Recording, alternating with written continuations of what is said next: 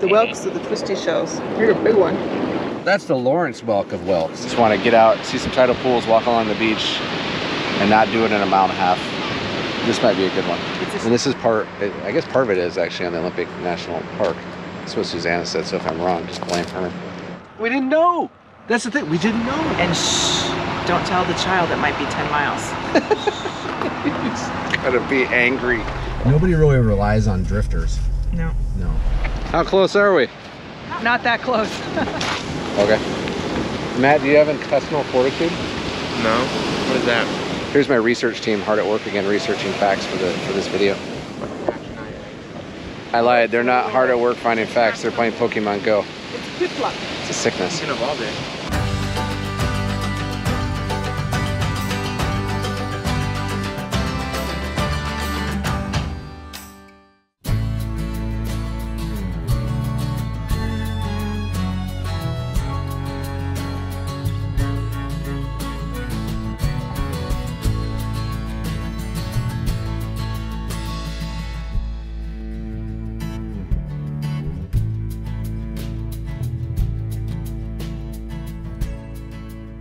Whoa, look at that.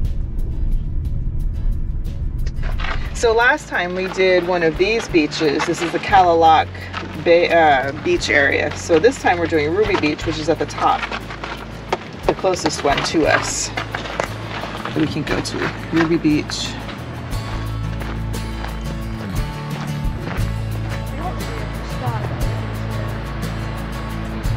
You do.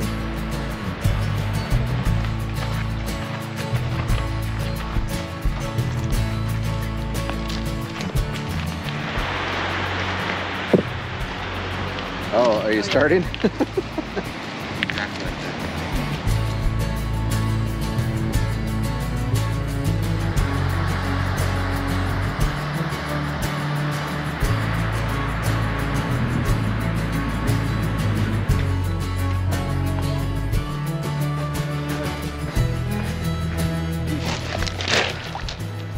Very nice. I got 6 skips out of that one.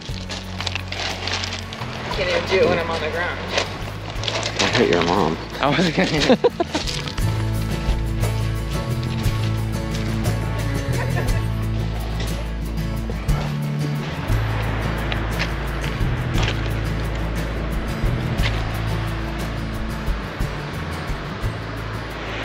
That means it never happens. There's only 4. There's 5. There's 5 movies? The last 2 are part 1, part 2. Probably for grossing. I thought it was 1, 2, and then 3, 4. 3, 4 were they split number 3. You're saying it's 1, 2, 3 plus 4, 5? I only remember having 4 discs, but Yeah. I don't know. Well, there's Oh God. the first one, then there's New Moon, then there's Total Eclipse, and then there's Breaking Dawn part 1, and then part 2. Oh. Well, We introduced the boy to Twilight because that's where we're at, and it's gotten out of control now. No. it's not out of control.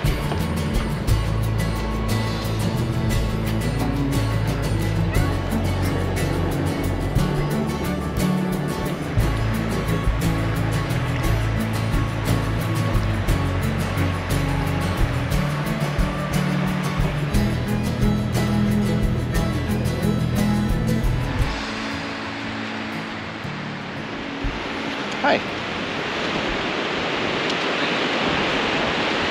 Why are you whispering? I was just to say hi to you. I wasn't saying Oh, hi. hi. So our last day in the Forks area, we came out to Ruby Beach. So this is kind of like a more cramped version of Rialto because we had to take that really long walk. But here, everything's kind of close. I don't think it's as pretty, It's still pretty. but it is. I mean, it's beautiful. So if you don't have a lot of time and you just want to get out, see some tidal pools, walk along the beach, and not do it in a mile and a half, this might be a good one. It's a shoe place, though, not a flip-flop place. Oh yeah, don't. This is rocks. I know right here is sand, but to get out here, it's all rocks. So, Yeah. And now we're gonna go check out some more tidal pools and see if we can find some more starfish. yep.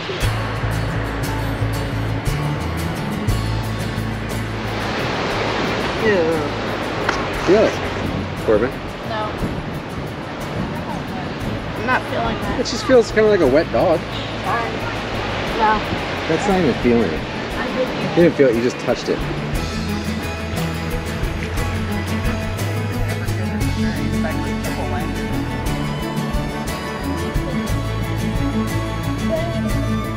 The dome. That's a limpet. Oh. The whelks with the twisty shells. Here's a big one. That's the Lawrence whelk of whelks.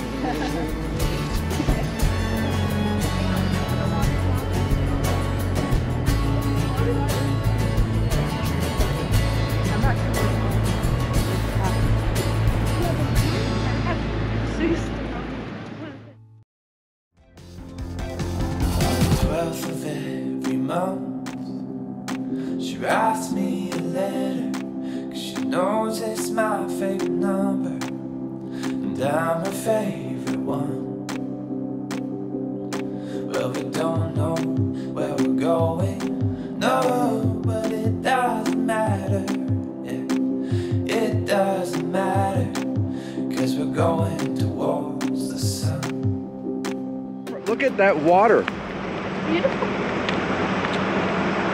Wow. This is perfect swimming water. So we're on our way from Forks up to Sequim on the 101 going around the Olympic Peninsula, and this is Crescent Lake. And you drive along the lake. It's absolutely beautiful. We got this green, almost turquoise water out here because of how clear it is. And this is I guess part of it is actually on the Olympic National Park. That's what Susanna said, so if I'm wrong, just blame her. She's usually right. I'm usually the one that's wrong. Remember that, Susanna. So we may add this as a stop. So we've got 2 weeks in Sequim, so it's maybe a good place to go cool off.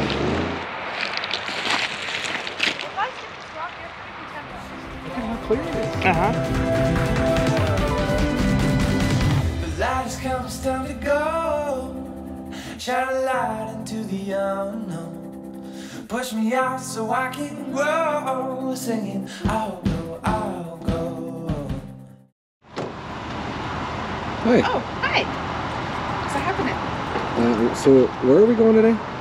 We're going to the Dungeness Spit, which is part of the recreation center, the Dungeness Recreation Area.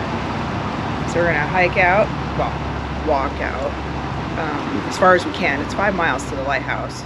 It's 2 hours, but it's straight. It's So we're flat. gonna do a 10-mile hike today? Maybe. We'll see how far we can go. Get as close to the lighthouse as we can. Did you inform the child of this? Nope. I just said we're going for a walk and he might be able to hatch some Pokemon eggs. Perfect. So we're staying in Sequim, spelled S-E-Q-U-I-M. It's not pronounced Sequim, it's Sequim. It's by Port Angeles on the Olympic Peninsula. And we've got a week left with Matt here, and then we've got another week here. So 2 weeks total, but only a week left with Matt, so we're gonna try to get out and do some hiking. So we're gonna do the Spit today. We've got Hurricane Ridge, which is part of Olympic National Park, and our friends at the Hungry Cuban Adventures, they did it, and it looks absolutely beautiful. And shh, don't tell the child it might be 10 miles. He's gonna be angry. So the reason why we're going at the time that we're going is because we want to get to the lighthouse at low tide, or around that time period.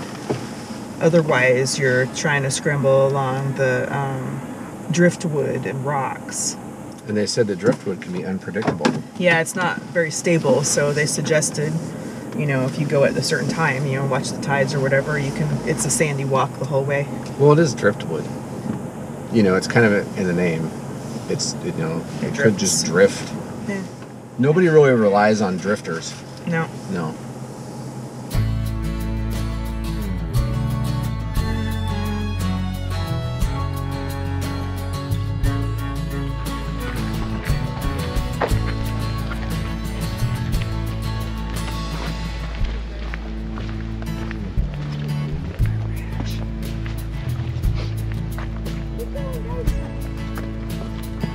So we're on the short wooded area on the trail out to the beach.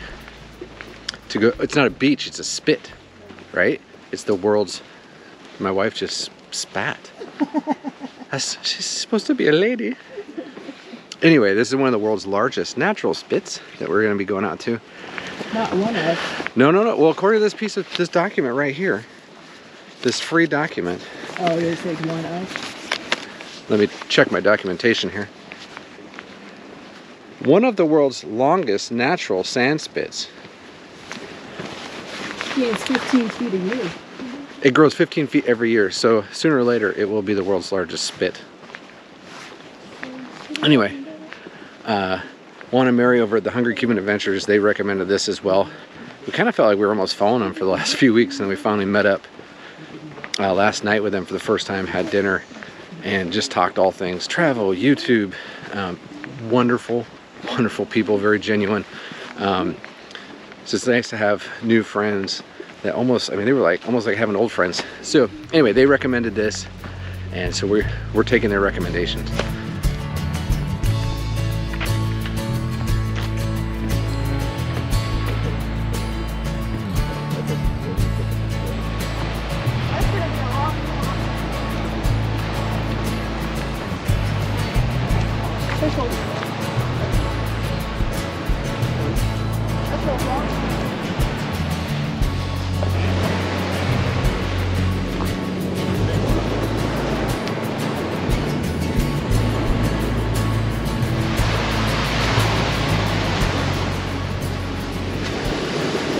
So way back there, those trees, right about there, getting from the parking lot down to those trees is a half-mile hike through the woods. And then from that point out to the lighthouse is 5 miles. So this whole thing could be 11 miles if we decide to do it all. We brought provisions. We have water, we have snacks. It just comes down to mental, I don't know, what's the word? Mental toughness. Fortitude, intestinal fortitude. That sounds cool. How you doing, Bubba? Huh? You're cold? Yeah. It's a little chilly today, huh? I think it's more than We may not have intestinal fortitude. Point right there where we can't see any further and see how far the lighthouse is from there. Okay. Matt, do you have intestinal fortitude? No? What is that? Like the strength to just keep going and stick it out? Oh, yeah. Yeah. They said intestinal. Intestinal fortitude. Intestinal. I was like, Deep no, I in poop my a lot. stomach. I've got the fortitude. Is that not how it's pronounced? What is it? What is it? It's What? Intestinal fortitude, isn't it? I don't know. I think it's immense fortitude. What is it? Endurance. How about stick-to-itiveness, as John Madden would like to say? Do you have stick-to-itiveness, Corbin? Not really. Not really. Well, we're gonna just stick to it and see what happens to the tiveness later on, okay? How close are we? Not that close. We're maybe halfway. We are officially, at this point, 2/5 of the way. It's 5 miles. So it's a half-mile walk through the woods to the starting point of the trail. 5 miles to the lighthouse, 5 miles back. So the whole thing's 11 miles. Okay. Well, we just found out that we don't have stick-to-itiveness. Oh, it's not that. It's cold. It's cold, and you know we've got sniffles on the little one, and so try to get some photos from here, and then maybe we'll head back. Maybe we'll get to see a movie tonight. Yeah. But this is the Strait of Juan de Fuca. Juan de Fuca, however you pronounce it. And that over there, that's Canada. That's a ship. And then over there is the Puget Sound. Really beautiful area. I think so. Yesterday it was sunny, 79 degrees. This probably would have been perfect yesterday, but we just got in town. So if you can come out and you can do the whole thing, do it. Just make sure you check the tide tables again, because it's really critical, because when the tide's higher, you will be walking in this soft stuff and through the driftwood. It's not an easy walk. So we were kind of timing it so by the time we got to the lighthouse, it would be low tide, so it'd even be an easier walk back, but not the now. Here's my research team hard at work again, researching facts for this video. We've hatched an egg. We walked enough that we hatched an egg. I lied. They're not hard at work finding facts. They're playing Pokemon Go. It's good luck. It's a sickness. It's evolved it. Thank you for watching. We'd love to share our journey with you, so hit that subscribe button and also the notification bell so you know when a new video is uploaded. And don't forget to leave your comments down below and hit the like button.